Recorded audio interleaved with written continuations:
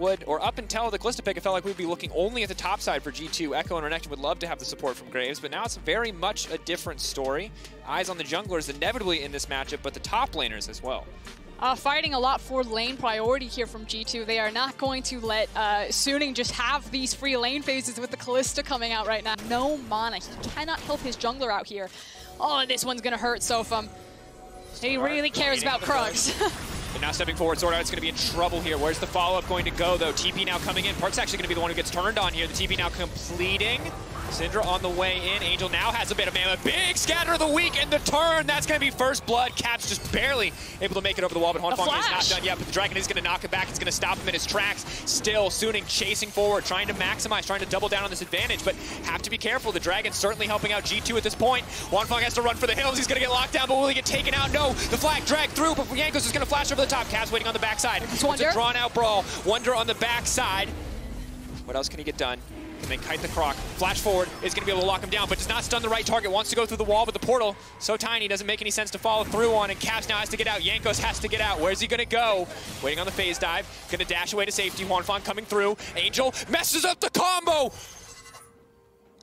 He could have had it. Then path back towards Infernal and try to use Bin as a soaking pressure point to trade Dragon for his Camille. That's certainly a good question. Of course, we can expect the action to uptick at least a little bit. Is now Wonder be caught out. The hookshot wall dive, the leap in, but now Bard coming in across, and the Sentinel just a little bit too late there from Perkz and Mickey. Nice kill pickup. SwordArt now going to tick over to level 6 as well. A lot of things going in favor of SOFM.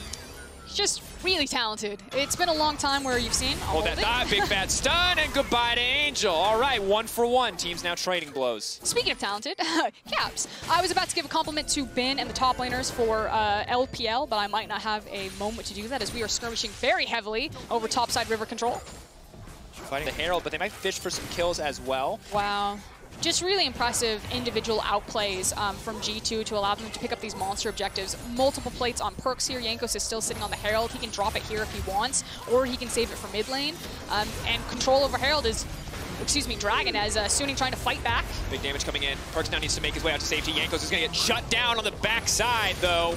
Absolutely just shredded through by that Syndra. And now G2 are caught between the entire team. They're trying to get at least 1 kill back, but G2 very much overcommitting, getting nothing in exchange. Now they've got mid and they've got top pushing, but in the meantime, SOFM is just clapping the fight. Caster cursed the hell out of G2 right there. So I was just complimenting that in the kind of the last 2 fights, the solo kill on mid, the outplay on the bot lane, especially with the TP. But then G2 just had to go and way overcommit there. They got greedy for the plates, and SOFM, like you said, just snap clapped on them. They got the resets onto the map. They picked up multiple kills in the bot lane. There wasn't any TPs to come in to save. Is going to be a big threat, and he's already a big threat right now. A little bit awkward there, but it's not going to matter too much. Wonder is just going to get locked up and taken down. A wasted Camille ult, but SOFM not going to feel too bad about that one as they now push in on the top side of the map. Yeah, continuing to funnel gold also on the Camille. Now, maybe you get some damage back here for G2, although you need to respect that if you don't have information about where the rest of SOFM are, that you can get flanked like this. Pull back, now looking to engage already. SwordArt now coming in though, stun should connect. Mickey gonna go down, Perkz probably just next on the menu. G2 very much overplaying their hand. And rightfully punished. To quote Cadril, that's illegal. You didn't know that where SOFM was. They could have absolutely flanked you, and they do just that. Yeah, Bin now going in on Caps. He's running out of mana pretty rapidly, but I still think this trade favors him overall. Caps doesn't seem like he's going to be able to turn this one. One more stun, just gets the Z-Drive Resonance and is now running out to safety, but here comes SOFM. Where's the Flag and Drag going to go? Waiting for the ultimate. They're covering every angle. Gets him with the Chilling Smite, hits him with the emote, and my God, SOFM, like we saw in the mid lane, where G2 do not have the tools necessary to actually come out on top. There's also the issue that when G2 find themselves in this type of situation, usually they like to play hit and run League of Legends, where they split up the map and play these side lanes. And while you can still do that on the Echo, for how powerful and how far ahead has been on this Camille, it is much harder to do that than they would usually even be in a position for, because Wonder is killable at this point, although is itemizing toward the Bork, so does want to try to fight onto these side lanes, but needs to be much more careful about it. Definitely does.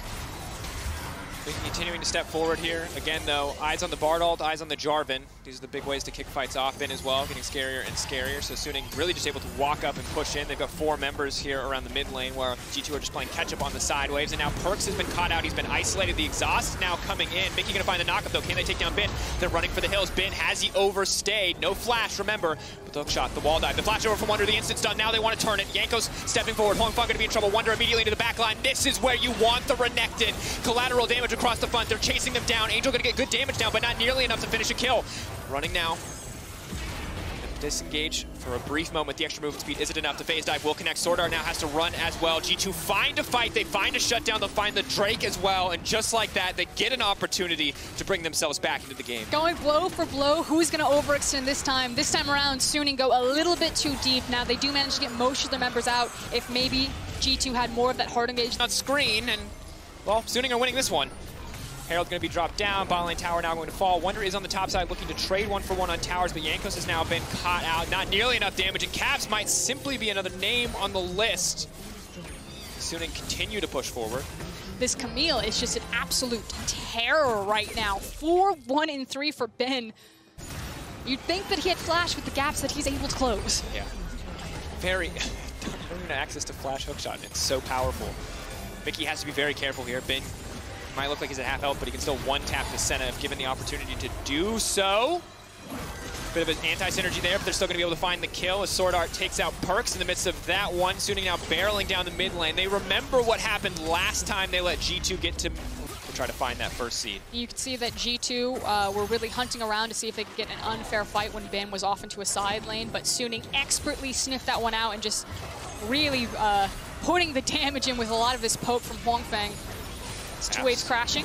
Jumping forward, laying down a little bit of damage. Can't quite proc the passive, and meanwhile a tower is going to fall. And that looks like Jankos just deleted. He's so squishy at this point in the game. Perkz simply next. They're going to take him out too. They're ignoring Caps. They're just chopping down squishy members one at a time. Caps wants to do everything that he can to bring this one back, but he can't even kill SOFM. Mikyx going to get dropped as well. Precision protocols left and right, and it'll be a tactical sweep for SOFM because they are just cleaning house. G2 could not do it when it mattered most. They wanted to secure first seed. They'll get another shot to do so, but they'll deny the chance for Team Liquid to play their way out of this group. And the FPX logos, the Invictus Gaming logos flashing. SOFM are saying we may be the 3rd seed, but we are here to represent the LPL. It is World Championships back-to-back for us, and you cannot count us out. They will get the tiebreaker for G2 to see who gets first in this group. For G2, a few minutes to go back to the drawing board to figure out what they need to do next for SOFM. Disaster averted, no longer just fighting for a chance at 2nd seed, instead fighting for